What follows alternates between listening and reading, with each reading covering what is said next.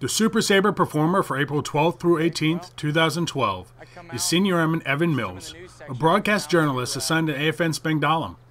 Mills has been behind the camera in one way or another since the age of 10 and says his favorite aspect of his job is getting to tell service members stories from the inside out. Like today we're at the K9 unit, so we're doing a story on a certain washer here who just recently got back from deployment. We just ask them questions as to what their job is, how they like their job, what it means to them, and how it really affects the overall mission of the Air Force.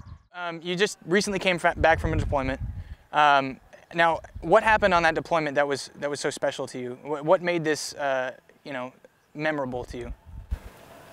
Well, honestly, I think the thing that made it most memorable for me was being an Air Force military working dog handler. We have the unique opportunity to work with our sister services more than anything.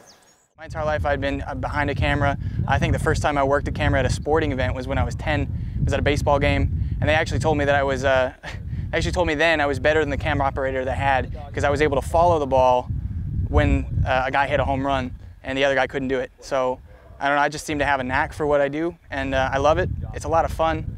It's really rewarding, especially with being in the military and doing it, because like I said, you get to see everybody else's job, and I don't have to be stuck in one spot. And I've gotten to do so many cool things. I've gone TDYs.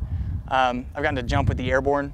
I mean, who can really say that? If you're not in the airborne, who can say I've jumped with the airborne other than somebody who works directly with them? So I think that's pretty sweet.